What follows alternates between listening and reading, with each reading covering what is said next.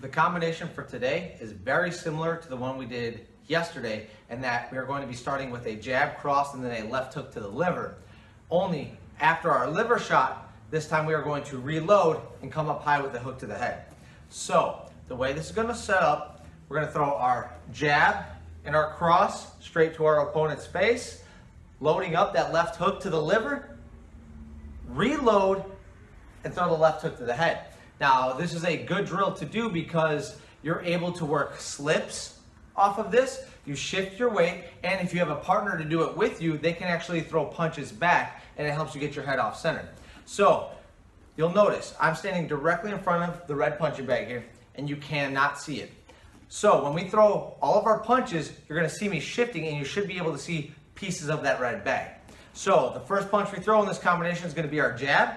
And as I do it, I get slightly off center, and you should see a piece of that red bag.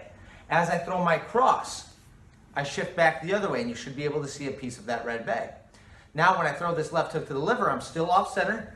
Boom. And from here, I don't come back up tall to my neutral stance. I reload.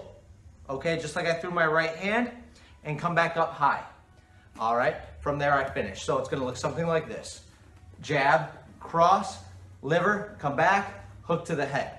Okay, on the bag, a little quicker now. I'm going to throw jab, cross, liver shot, reload, hook to the head. That reload is extremely important.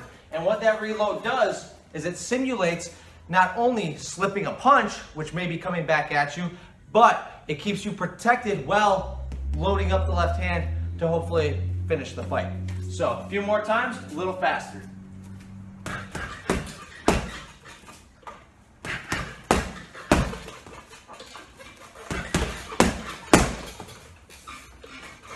And that's our combination for today.